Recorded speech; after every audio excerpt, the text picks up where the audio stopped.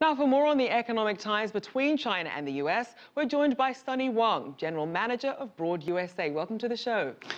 Thank you. Now, Sunny, as an executive of a Chinese company operating in the US, how do you feel about the current business environment? In general, as the largest economy and the most developed country of the world, I feel quite positive about the US business environment. It's more long-term reliable and more business-friendly. All the players in the market are committed to the business code of conduct and also the business integrity. So that's why we set our business here 20 years ago. We like to learn the innovation capacity and also the professional in the fields of service. Right. Now, certainly a lot has changed, obviously, in the last 20 years, and a lot has changed with the administrations, with the incoming Trump administration. So what has been the biggest difference with this new Trump administration when it comes to the business environment? Well, frankly speaking, when the administration changed, and I felt a little bit mingled, a feeling mingled with hope and joy, and also the fear. We are a little bit concerned about the policies of the new government, especially the proposed two policies on the Trump's president's agenda, which is leverage the tariffs of the products importing from China, and also kind of the facilitating Buy American, Hire American policy, which will have a huge influence on our operation in the U.S. market.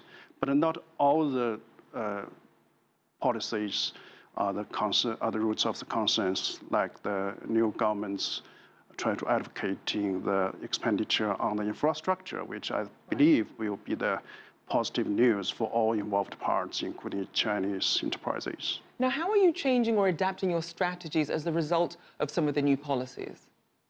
Actually, we definitely encouraged by the result which achieved after the first meeting of the two leaders summit in this April. So we encouraged by this, we feel optimistic and confident about the future in next 3 to 5 years. So that's why we, for example, we recently has worked with a U.S. well-recognized manufacturer and to jointly apply the eco-partnership program. And we jointly launched the program for the research of the pre-engineering and also for the demo projects in both sides. And we certainly saw a very friendly meeting at Mar-a-Lago, and one of the fruits of that was this 100-day action plan. What's your take on the amount of progress that we've seen on that front? Actually, 100-day plan looks like a new start point for a bilateral relationship, and is injected a kind of the certainty for the U.S. and China economic and trade relationship. And after a long period of guessing and speculation of each other.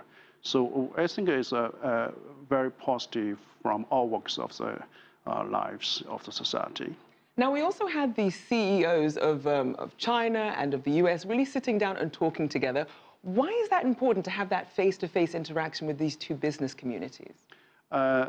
Actually, I attended this morning the event in welcoming of the Chinese delegates led by the Vice Premier Wang Yang.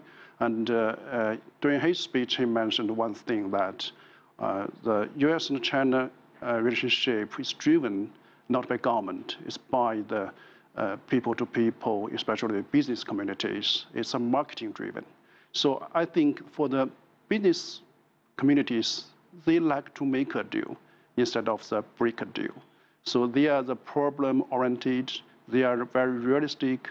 I think they are like to see the positive sides of the things. So that's why I think they has a very interactive contact and dialogue. So then in terms of the suggestions that you have for Chinese companies who want to expand into the US, what would you tell them? Oh, many things, but the top two things. First, do some preparation before you setting up your feet in the U.S. market, and to get more intelligence in the market, legal services. And second, when you do as rumors do, try to localize your operation in U.S. market, hire the local staff, utilize your local service chains and service providers. Certainly, research is key. Thank you so much to Sunny Wang, General Manager at Broad USA.